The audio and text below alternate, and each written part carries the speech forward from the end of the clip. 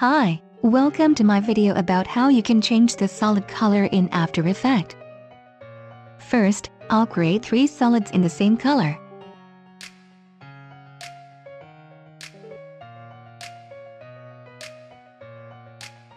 Two.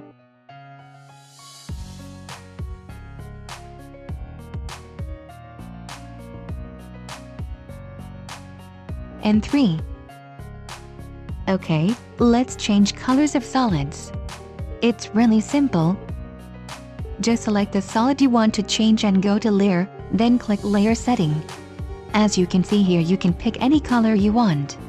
Additionally, you can see the layer name change itself.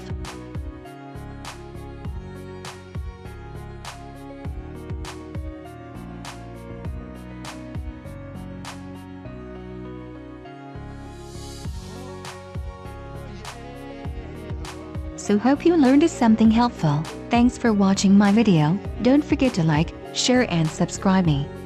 See you with another video.